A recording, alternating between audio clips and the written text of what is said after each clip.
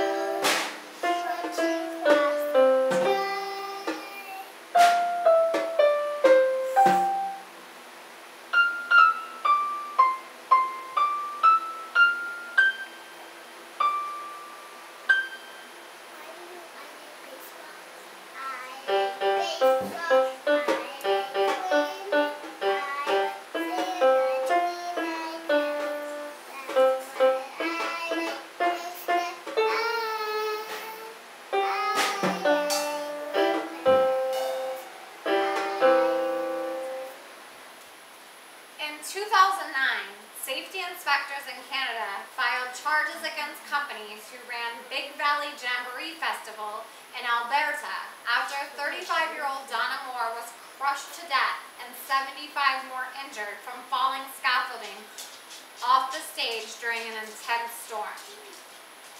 2 years later, in 2011, due to unexpected severe weather, yet another incident occurred at an outdoor concert with a tarp flying off the stage and a large rolling screen almost falling on a band member and narrowly missing the band, as well as thousands of audience members.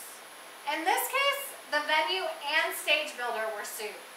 It was found that the stage had not been properly installed and that the stagehands were not told to adapt to the high winds. Enterprise risk management could have really helped out in this situation. Minutes before Sugarland was set to appear on stage. Thunderstorm watches were issued several hours before the concert, and moments before the crash, an announcement was made for concertgoers to head inside until the storm was over. Investigative reports found the scaffolding was not up to standards, and the venue did not have adequate emergency evacuation protocols in place. How many lives could have been saved if the Indiana State Fair Commission had enterprise risk management protocols in place?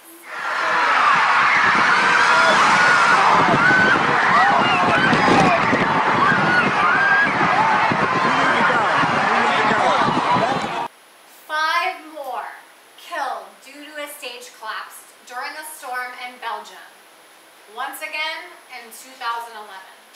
Trees were blown over during an unexpected storm with high wind gusts crashing into the rigging. And, you know, they had a line coming off here at 45, they had a line coming off here at 45, those were well and good.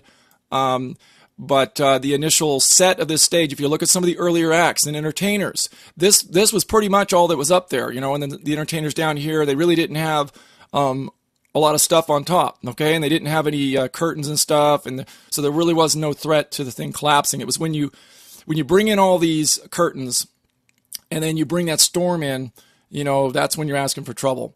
So I hope this helps prevent any future accidents with stage collapse problems, and we've been having way too many of these. You know, Belgium just had one cheap trick 1 month before this happened, and there were some others I've found on YouTube as well. And let's see if we can't, put an end to these problems. So Thank you. Who are the stakeholders? The concert goers, the stage builders, the bands, the venue, all have a stake in what happens at a concert. Risk management is important in all lines of business. But through the aforementioned cases, we realized how imperative risk management is in the business of producing concerts.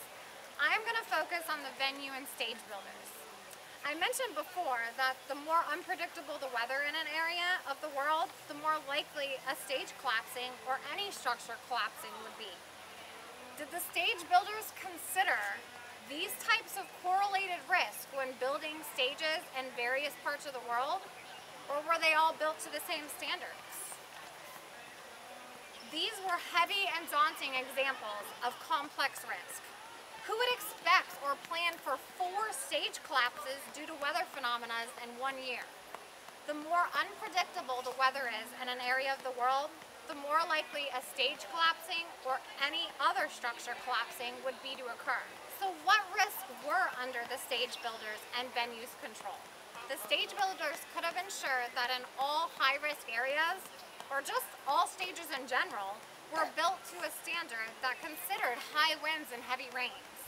Some of the venues had thunderstorm warnings, and concerts could have been canceled, or had better evacuation procedures in place. The weather is a risk that's not under anyone's control. However, information related to the weather is, as well as building stages and other buildings up to code. How people react is not under anyone's control either, but having a proper evacuation plan in place is. An ERM approach could have saved lives and money in all of these cases. For example, if the Indiana State Fair Commission had implemented better enterprise risk management with a proper disaster plan in place detailing evacuation procedures, lives could have been saved and less injuries would have occurred. There would have been less or no lawsuits that cost millions of dollars to stage builders and venues. Amy Parks, and I'm the Executive Administrator for Good Samaritan United Methodist Church, Good Samaritan Academy, and Good Sam Arts.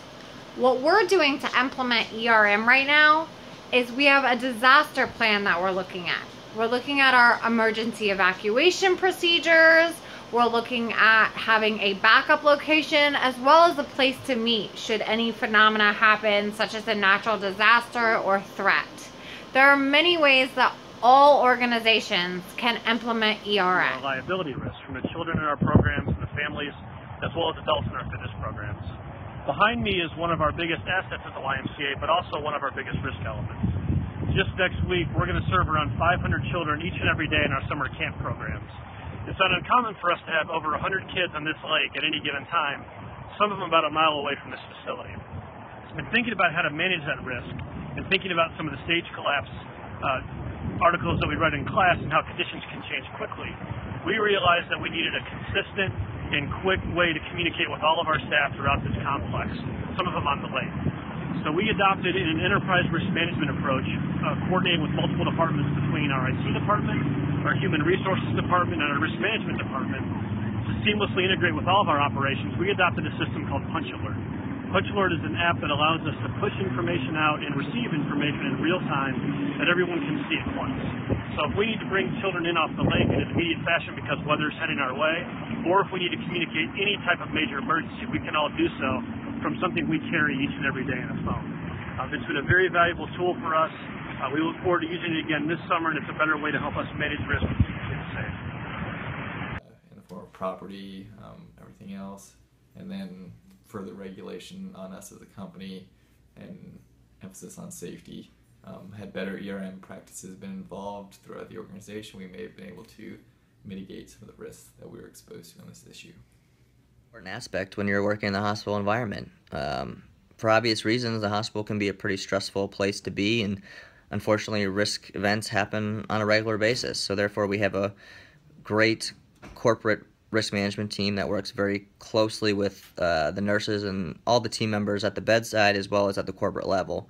They meet regularly with the corporate team and have a risk management plan in place for emergency situations on a great scale. And then on the day-to-day basis, we have risk managers that are very visible on the floor, and we have a risk management program that's all online that team members and patients have access to, that if they feel that they're in a risk event, that they can go on and make that known. So if that happens, then we have risk managers that get with the managers of the floor or wherever the supervisors where that event occurred, and we get to the bottom of any situation that occurs and involve several parties most of the time to ensure that all aspects are covered and to reduce the risk and make sure that our patients are safe as well as our team members.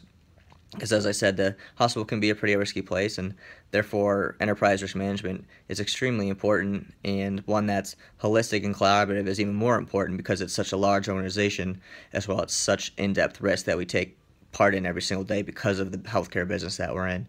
So therefore, I do think that the hospital that I work in at Orlando Health is very proactive and takes a very great collaborative approach to enterprise risk management. So as you can see, there are many benefits to enterprise risk management. Find out how you can implement ERN in your organization to protect your most valuable and precious assets. Money!